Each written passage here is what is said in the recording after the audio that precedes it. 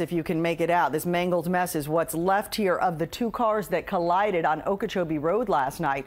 The 4 people inside those cars are all dead, including a 6-year-old little girl. CBS 4's Peter Dench spoke with the little girl's family. He is live tonight on North Miami Beach with more very devastating, Peter. Well, Cynthia, this accident was caused by speeding, according to FHP, and ironically, it claimed the lives of 4 people who all lived in North Miami Beach, a father and a son, and another father and his 6-year-old daughter. Now, we just spoke with that little girl's uncle. He is overwhelmed with grief. She was just an angel. It's devastating. The whole family is devastated. Drew Santora is inconsolable. The lives of his 6-year-old niece, Norvel Montenegro, and her 47-year-old father, Javier, were taken in this fiery collision on Okeechobee Road Wednesday night. It's horrible. It's tragic. Couldn't happen to 2 nicer people. It's just devastated.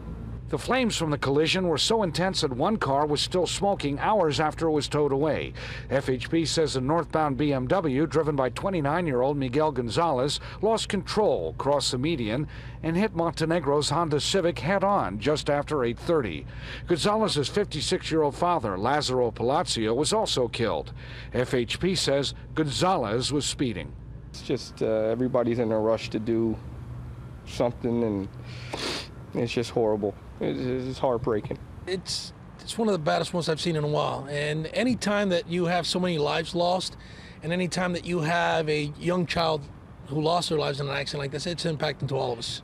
Neighbors inside this apartment building remember how Montenegro and his daughter were inseparable.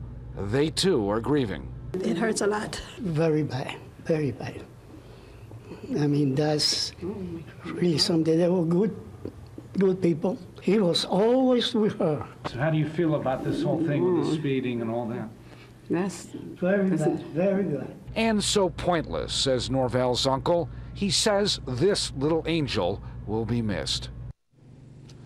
FHP says alcohol was not a factor, and it appears that the BMW that struck the Montenegros was not racing another car. It was simply going much too fast.